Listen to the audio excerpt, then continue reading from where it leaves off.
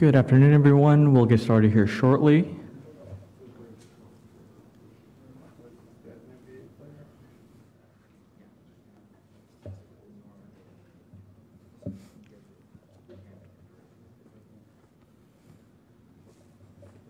Sure thing.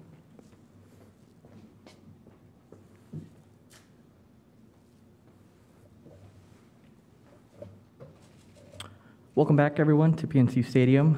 First time we've been here in quite a bit, and this is a big day for the club. So we thank you for joining us. First, a few housekeeping items. We'll get started here shortly with opening remarks. From there, we'll open the floor to media here in the audience. When you receive the microphone, we ask that you please state your name and your outlet, just so that the folks following us on Zoom can keep track of who's asking a question and the outlets here present. Outside of that, we'll also have a Spanish portion, and after that, we'll have a quick photo op, and then we'll invite everybody to join these gentlemen, Dynamo President John Walker, Technical Director Ash Mendelson, and Assistant General Manager Nick Koba outside. They'll be available for additional interviews as well. From there, I'd also like to note that we had to modify our setup here quite a bit due to precautions just due to the current pandemic, and as such, both men here are fully vaccinated. So we'll kick things off here with a few opening statements. With that, I'll turn it over to General Manager Pat Onset. Go ahead. Hello, everyone. Thanks for coming here. I'm not sure where all of you were. There was a press conference for a general manager announcement a couple of months ago. I didn't see many guys here, so thanks for showing up today. I appreciate it. I know there's a lot of things going on, so thank you for coming out. As we've talked about in my press conference in the last couple of months, as a group and as a club, we're trying to build what I would call a sustainable club here. We're trying to build a culture at this club. We're pushing hard. We're making decisions based on that and trying to find some way here to turn this club around and bring it up. And this gentleman that I'll introduce in a few moments here beside me is someone that I'm really excited to introduce to you. So I just want to kind of go through a little bit what we're trying to do. We're trying to build a collaborative club, a club that has a defined style of play. And I've been using this phrase proactive, which I notice now is kind of leaking around the league. Which is kind of interesting, but I think that's an easy phrase to use for a club, a style of play, sorry, when there are people out here that don't necessarily know soccer inside and out, like us, some of the people in the room and the gentleman beside me and I do.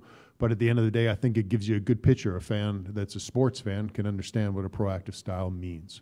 It's an aggressive style. It's a style of play where you're on the front foot and you're controlling the game. And I think, as I mentioned before, the gentleman beside me believes in that, and that's a style of play that he goes through. So some of the criteria I kind of wanted to get through a little bit. So one is the culture piece. I'm a big believer in being a collaborator.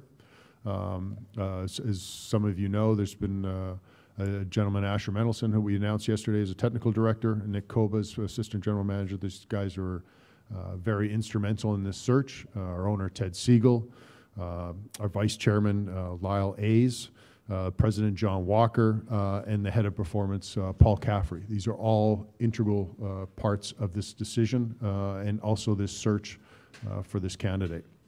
So I believe in collaboration. The style of play we've talked about, a proactive style. One of the things we're looking for is a history of playing young players. The gentleman beside me we can go in that later with some questioning, but there's certainly some players that in the soccer community in MLS that he's had a hand on and worked with very closely. That's one. And then the bigger one that I think a lot of you did is what we found is when we searched around the world for all these coaches, starting to speak to a lot of high potential coaches that we were looking for, is that we found the biggest issue we had with a lot of these guys that we spoke to was a lack of familiarity with MLS. Well, the gentleman beside me has played 12 years in the league, has been a coach now for coaching environment for 5 years. He's about as long in the tooth in MLS as I am, so he's a guy that's very familiar. And I think what's really important as well is he's a winner. He's won 2 MLS Cups, 3 U.S. Open Cups. He's continually been on teams that have been fighting for championships, and that's the type of person that we wanted to hire. And then lastly is we were looking for an excellent communicator, someone who's bilingual preferably. I wish my Canadian English and American English don't count as 2. I try my French. My French is horrible, but I'm working on Spanish. So I'm very fortunate here. I actually believe he's trilingual, if I'm safe to say. But that's something what we were looking for and was very important in this search. So with that, I firstly want to welcome, and I'm going to go out of cue here a little bit. I want to welcome his lovely wife, Monique, his daughters, Clara and Lisi, to here. So welcome to Houston. I hope you love it here as much as my family has as well. So please reach out if there's ever any questions. And then secondly, I'd like to introduce the new head coach of Houston Dynamo FC, Paulo Nagamura.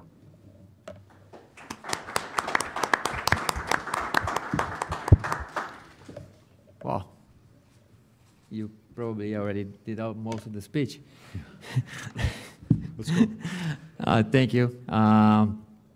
First of all, I would like to thank the ownership, Ted Siegel, the club leadership, John, Lyle, Pat, Asher, for the unbelievable opportunity. I'm honored to be the new head coach of Houston Dynamo FC, and I'm really, really looking forward for this new challenge. I would also like to thank my family, my daughters, my wife, and last but not least, the Sporting KC organization, Peter Vermees, for giving me the opportunity and for mentoring the list in this past few years. Again, really excited, looking forward to rescue the identity of this club and embrace that challenge with all my will. Thank you for that. We'll transition now to the Q&A portion. We'll start in English. If you'd like to raise or ask a question, please raise your hand. We'll start with Danielle here, with the Houston Chronicle.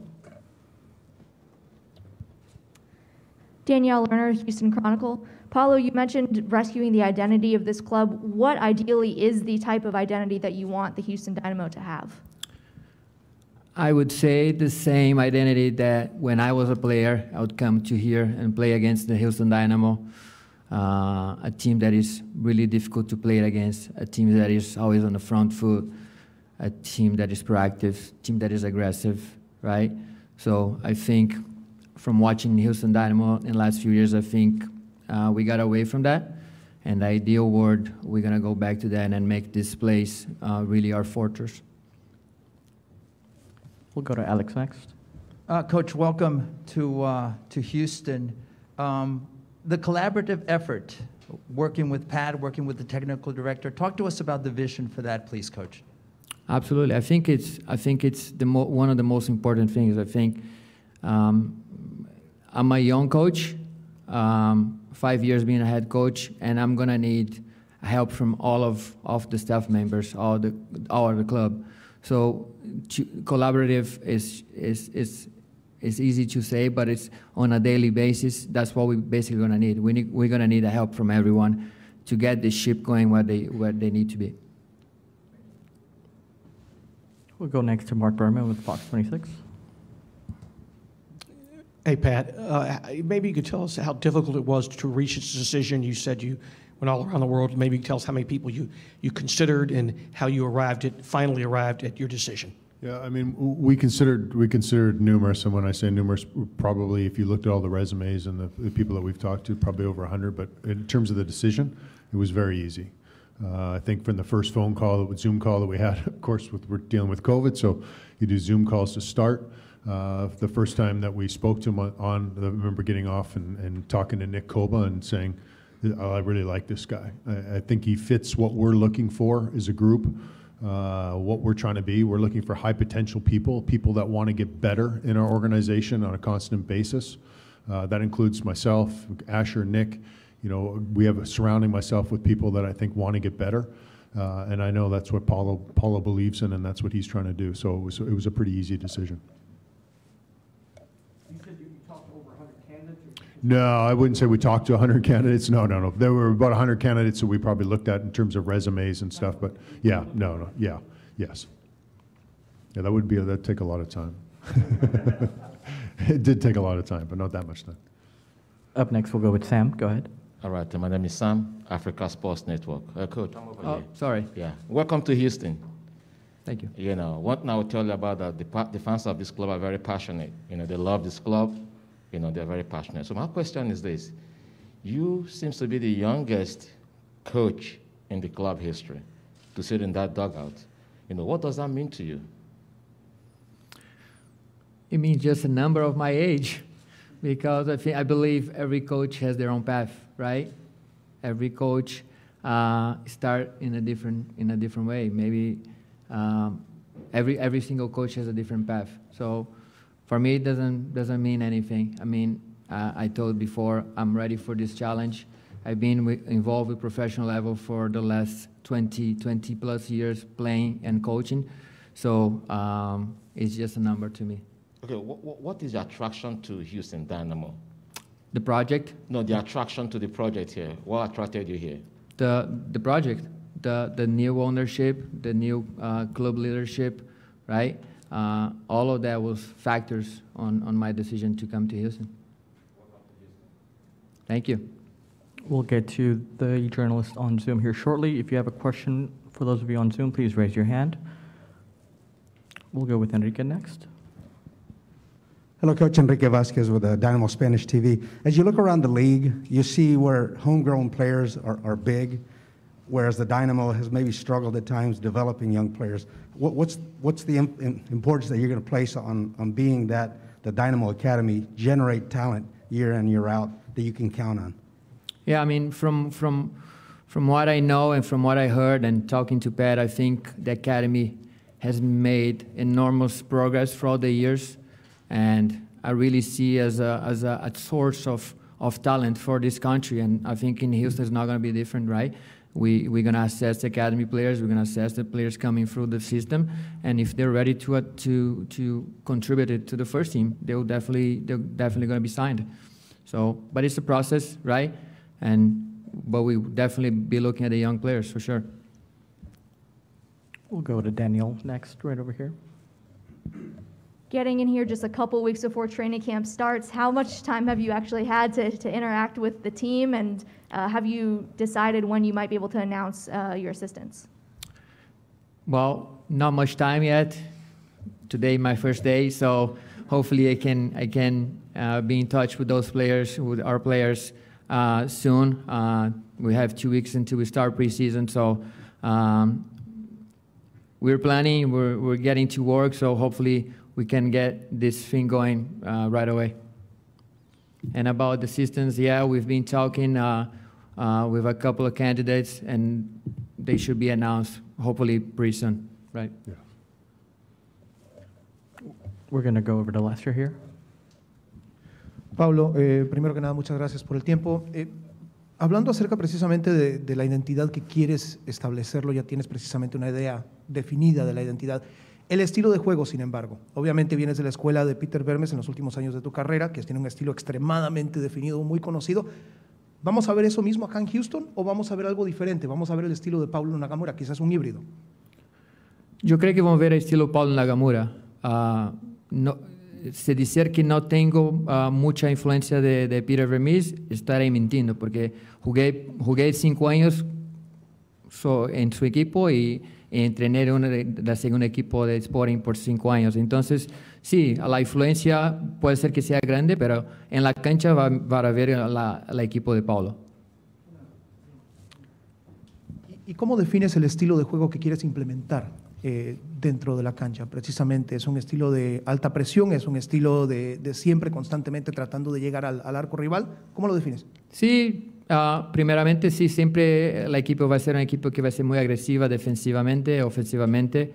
Muchas veces sí va a tener alta presión, dependiendo del equipo, puede ser que baje un poco, pero un equipo que va a proponer siempre el partido, que va a ser agresiva, que va a siempre buscar el gol y controlar la pose de la pelota durante el partido. Just to double check, anything else in English before we transition to Spanish? Jose? Jesus Ortiz, R. Esquina. Paulo, when you describe your style, how important is it for you to be able to be bilingual? Pat mentioned trilingual. What 3 languages do you speak, and how important is that not only on the field but also selling the Dynamo brand through the city of Houston? Very important, right? Very important. This is a multicultural city with a big influence on a Hispanic community. So it's really important to speak English, Spanish, and I speak Portuguese too. And to go to your comment, we have a lot of Spanish speaking in our roster. So to communicate in Spanish and make sure that players understand what we've been asking to them, it's huge. I think we're going to transition quickly to Zoom, and then we'll come back in Spanish. For Zoom, we'll start with Victor from the Striker. Go ahead. Question for either of you guys. Forgive me if this sounds repetitive, but attacking style, academy, implementing the academy, a bilingual coach. Fans in Houston have seen this before with the prior two coaches, and the roster really is pretty much the same roster that was used in 2021.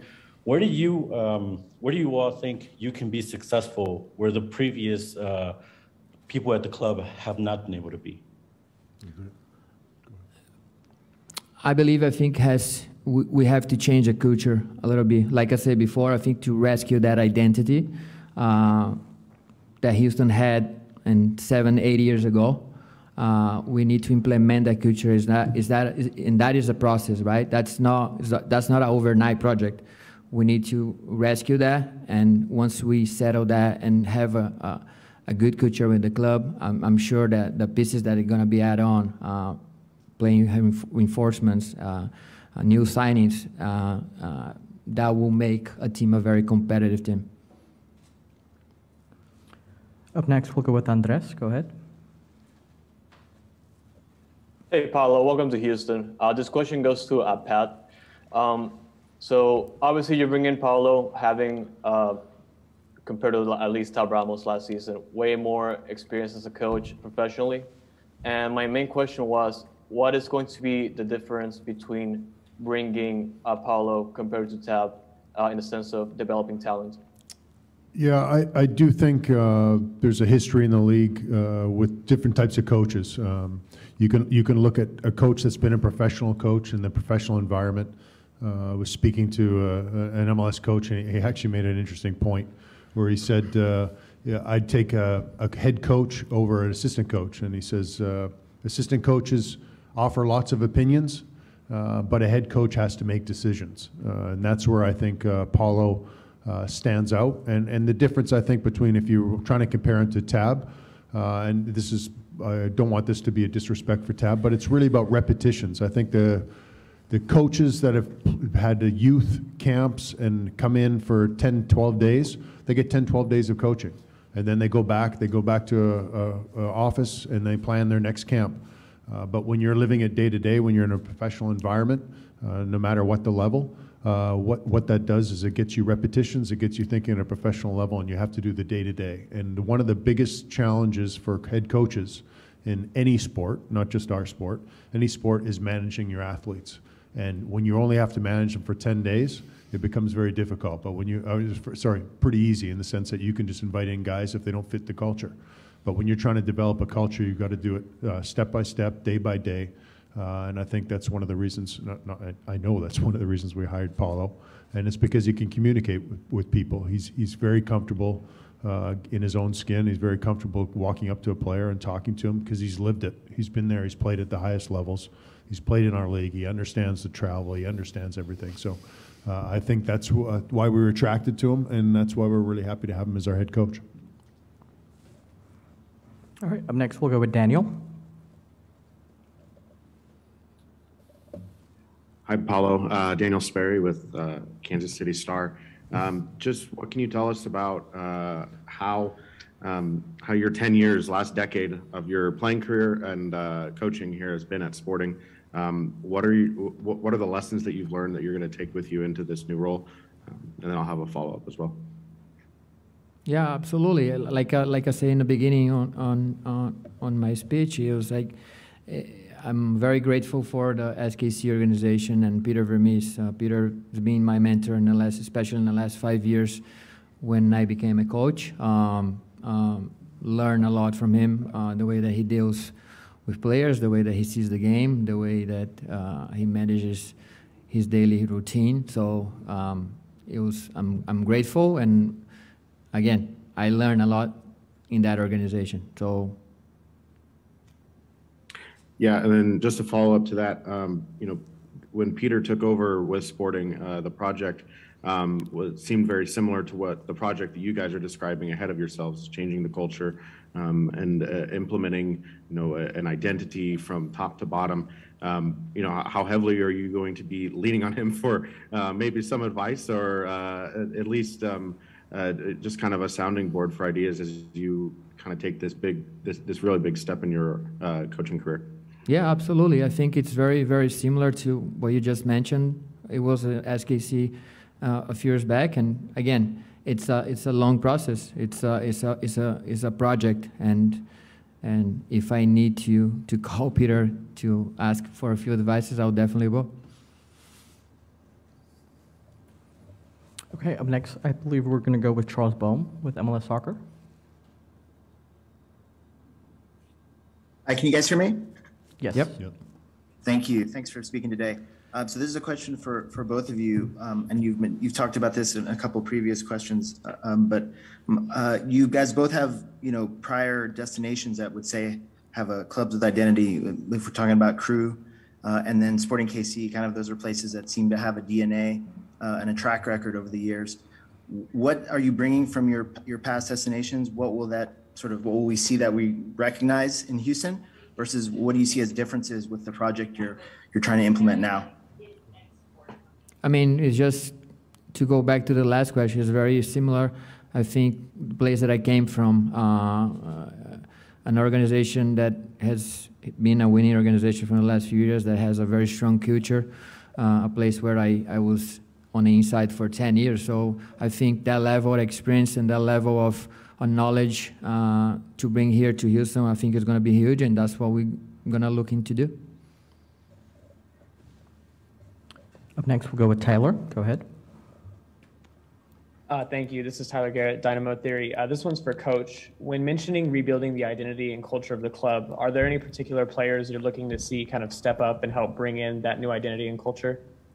Well, I know the players from watching them. I don't know them personally yet, so it's a difficult question for me to answer right now. But preseason starts in 2 weeks, and we will assess that. We're gonna establish the standards and the expectations for all of them, and it's almost gonna be a fresh start for everyone. So I'm excited. I think they should be as well. It's a new start for the club, and hopefully we can turn this ship around, like I said again. I believe Victor has a follow-up. Yeah, this question is for Pat Onstad. Fans are wondering, they've heard the owner speak about additional resources in terms of signings. When can they expect a bigger signing, perhaps one in this transfer window, a bona fide player, if you have any information on? Yeah, that's a good question, Victor. I mean, first and foremost to Ted, just to be clear here, Ted Siegel could not make it due to scheduling conflicts, but what Ted has done and has gone on the record, and certainly in all my discussions with him, he's been very clear that he's willing to spend. What I kind of started out with at the beginning is talking about a collaboration. So we're at a point now with our roster that in terms of our spend, where it fits, ironically, is that it's better for us to spend bigger than it is for us to kind of look in league and look at a salary cap guy. Because if you go after a young youth player slot, it counts significantly less in your cap than it would if I went out and signed a player that would be a roster spot guy. So now at this point, that means you're investing significant money from ownership. For us to do that, that's not something I felt comfortable doing without a head coach in place. Didn't make sense that you would go invest significant money, have a new coach come in and say, what are you doing? That's not my type of guy. So what we've done, and this is when Paulo has been kind of coy about it so far, but we've been discussing over the last couple of weeks. We've been looking at players in terms of positions we feel we have need to. So we're well on our way and well on our path to trying to sign these players. I'm hoping with everything lines up perfectly, that we can have maybe an announcement before preseason starts, but that's obviously only in 2 weeks' time.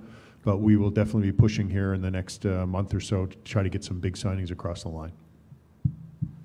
Thank you for that. I think we'll go over to Spanish. We'll start with Ubaldo.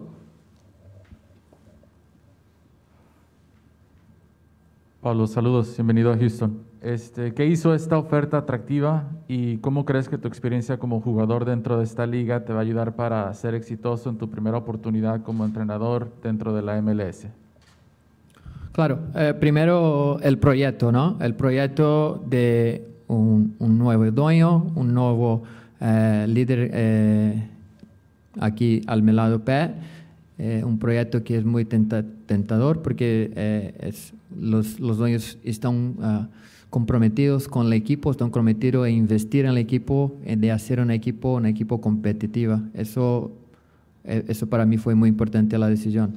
Y segundo, la experiencia muy importante, porque yo creo que entiendo lo que es necesario para jugar en esta liga, las cualidades, la mentalidad, y teniendo esta experiencia creo que ayuda en el proceso de captar nuevos talentos o jugadores nuevos o jugadores que vengan a venir al equipo de Houston.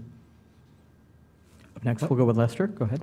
Pablo, este es un equipo que no llega a playoffs desde el 2017 y pues obviamente cada año y por el hecho de que malacostumbró a la afición de buena manera en los años anteriores, existe de alguna manera esa presión o esa petición para que el equipo sea protagonista. ¿Esa es la petición para contigo este año desde el principio?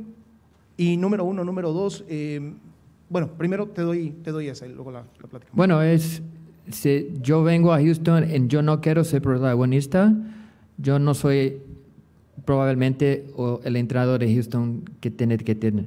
Claro, vamos a tener que ser protagonistas. Yo sé que los resultados en los últimos años no fueron buenos, pero tenemos que tener paciencia, tenemos que creer en el club, en los jugadores, en el cuerpo técnico, en los dueños, en los directivos, porque la única manera que vamos a cambiar eso es con resultados dentro de la cancha. Entonces, a creer, paciencia y que eso va a cambiar. Y la segunda pregunta es a la afición, que pues obviamente cuando se hizo tu anuncio, habló acerca de la falta de lo que decía Ubaldo, acerca de la falta de experiencia en la MLS. ¿Qué le dices tú a esa afición para de alguna manera suavizar de alguna manera esa percepción en torno a lo que tú traes y lo que vas a poner sobre la mesa con este equipo? Bueno, mira, la manera que respondo es simple. Yo miro a Bruce Arena, empezó con lacrosse, ¿no? Y hoy es uno de los entrenadores más condecorados de Estados Unidos. Peter Vermees, lo mismo. Su primer trabajo fue Sporting Kansas City y hoy es uno de los mejores entrenadores del MLS. Muchos entrenadores que eran asistentes y son hoy entrenadores de MLS. Entonces, como decía antes, cada entrenador tiene su path, cada entrenador tiene su manera de llegar y para mí no es diferente. Yo tuve mi path y yo creo que he tenido condiciones de liderar este equipo a un equipo muy victorioso. Vamos a seguir aquí con Alex. Adelante. Profe, bienvenido ahora en español a Houston. Dos cosas, platíquenos sobre la cultura. Un cambio de cultura, como ya mencionó, toma tiempo, paciencia. La pregunta es que también incluye, me imagino, la academia, número uno. Y segundo, ¿qué expectativa tienen ustedes para esta temporada a corto, mediano y largo plazo? Me imagino es ganar un campeonato de la MLS. Bueno, la cultura... te digo de una manera muy precisa, la cultura es en general en el club. No se puede ser lo más en el primer equipo, en el segundo equipo, en la academia, es en la directiva, es los dueños, y eso creo que hay un gran entendimiento entre yo, Pat, y Ted. Todos lo creemos que eso es necesario en el club. Entonces, eso va a ser un cambio o impacto muy profundo dentro de la franquicia de Houston. A tu segunda pregunta, mira, como dice, es un proceso, ¿no? Es un proceso, puede ser un proceso a largo plazo, pero la expectativa es que al final de ese año estamos en playoffs. Esa es la expectativa. Y tú sabes, tuviste innumerables veces en el pasado, hasta mismo el año pasado con Real Salt Lake, un equipo que estaba casi muerta hasta la última jornada y llegó al final de conferencia. Entonces, la expectativa es que llegamos en playoffs. Vamos a regresar al Zoom, vamos a ir con Laura Gómez. Adelante, Laura. Hola, profe, bienvenido a Houston. Yo sé que ha habido mucha conversación y hablando de que le falta mucho al equipo, pero no sé si has tenido tiempo de analizar y de pronto contarnos de los jugadores actuales, cuáles son los que te han impresionado y crees que van a ser parte importante de lo que se viene. Sí, mira, yo creo que ya hicimos 2 adiciones muy importantes, de 2 jugadores experientes, y analizando el grupo tenemos muchos jugadores que van a ser mucho importantes por este año, pero como lo dice antes, es un inicio fresco para todos, una nueva oportunidad de mostrar por qué están acá en Houston y si quieren estar acá en Houston. Y así que vamos a llevar la pretemporada con el tiempo, con la cultura implementada, con la metodología que yo gustaría de trabajar. Vamos a continuar a monitorar el elenco y si necesitamos adicionar jugadores, vamos a adicionar. I think we have a few more here on Zoom and then we'll wrap up. Vamos a seguir con Leopoldo Mata. Adelante. Profe, bienvenido. Gracias. Hace un momento, profe, yo le entendí, lo dijo en inglés, de que le gustó a usted en sus tiempos de jugador cómo jugaba el Dynamo. Pero ¿qué entrenador era en esa ocasión? O si hubo varios entrenadores que usted tuvo la experiencia de enfrentar como contrincante. ¿Se acuerda? Mira, yo que le mencioné no es la manera que jugaba, era más con la mentalidad, con la actitud en la cancha. Mira, yo me acuerdo bien que los equipos de Dominic Kinnear siempre fueron equipos que peleaban mucho y que eran muy difíciles de jugar contra. Por eso que le mencioné. Entonces, la mentalidad es la actitud en la cancha que necesitamos rescatar de los años que estaban atrás. Entonces, su respuesta sería Dominic Kinnear. La actitud de los jugadores, la mentalidad de los jugadores cuando jugaban con Dominic Kinnear. Muy bien. Profe, y la segunda es, se está hablando ahorita de lo que es de exitosa la formación que tiene el FC Dallas.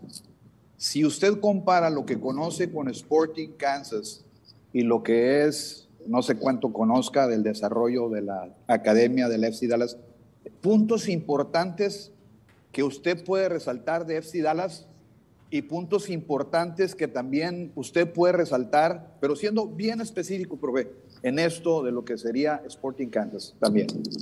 Mira, lo que puedo decir es de Kansas. Yo no conozco mucho la academia y la organización de FC Dallas. Yo nomás conozco de jugar contra y de lo mirar en partidos. Entonces, te digo que la manera de conducir la academia, la manera que es la transición de los jugadores de los 15, de 7 al 20 años, es una transición que el jugador nomás se preocupa en adaptarla a la velocidad del partido, porque todos los equipos juegan de la misma manera, con los mismos principios, con el mismo estilo de juego. Entonces, si yo tenía una cosa para hablar, sería eso. Gracias, profe. Gracias. Vamos a terminar con Nico Moreno. Adelante. Sí, muchas gracias. Para el profesor, por favor, me gustaría que elabore en español. Sí, ¿qué clase de estilo o de propuesta va a tener este equipo del Dynamo? ¿Qué se ve usted haciendo en el campo en cuanto a un equipo sea de posesión, de transición? ¿O va usted a evaluar un poco más el plantel antes de elegir el estilo de juego que tendrá su equipo? Gracias. Mira, yo soy entrenador que me gusta a mi equipo que le jueguen con la pelota, con la pose. Pero tenemos que ser una equipo balanceada también porque tenemos que ser buenos en transiciones, en contras. Depende de cada equipo que vamos a jugar contra. Pero sí, soy un entrenador que que le gusta mucho jugar con la pelota, un entrenador que gusta que el equipo sea agresivo, principalmente adelante. Y sí, eso va a ser un proceso. Necesitamos analizar y accesar los jugadores que tenemos en el equipo y adaptar con la manera que yo me gustaría jugar. Thank you for that. I think we'll wrap up with that. These gentlemen and additionally a few special guests will be available out here for additional interviews. Prior to that, we're going to take a quick photo here with the Dynamo jersey. We're going to move this table first, though.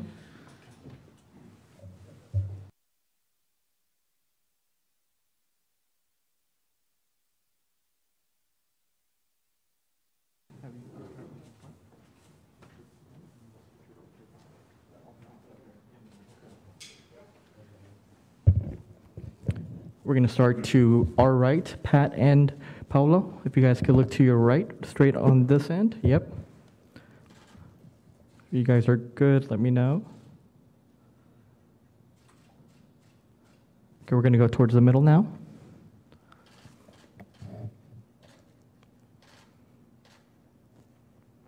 Let me know if you guys are good, straight ahead. We're going to go to our left now. Let's turn that jersey over, please. Turn it around. Same thing, we'll start to our right.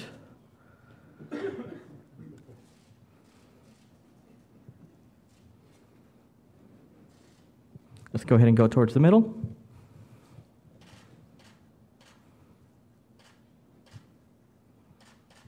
Let's wrap up to our left.